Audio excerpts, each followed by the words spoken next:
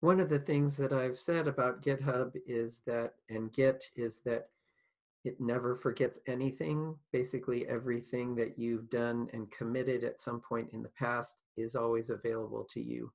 And in this section, we'll see a really easy way to get a copy of a file that you deleted at some point in the past. So I'm going to go ahead and click on the History tab here and see what it's showing me here. There's a little red minus. That means that I've deleted that file, and it will therefore disappear from the repository. So if I go ahead and push that up to the cloud, then when I look at the website, okay, it says it can't find that page anymore because I just deleted it. So let's go back to the code.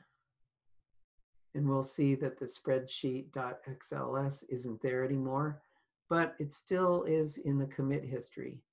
If I, here's where I deleted it. If I say to view the repository at this point in history, then I actually can go back to here and see the Excel spreadsheet and even download it. So even though the current version of the repository doesn't have the Excel file in it, nothing ever goes away in GitHub. You can always go back and recover things. So even though it's been deleted, it's still actually there. And this little drop down here shows me that it's not the most recent commit, that it's actually one of the ones from in the past.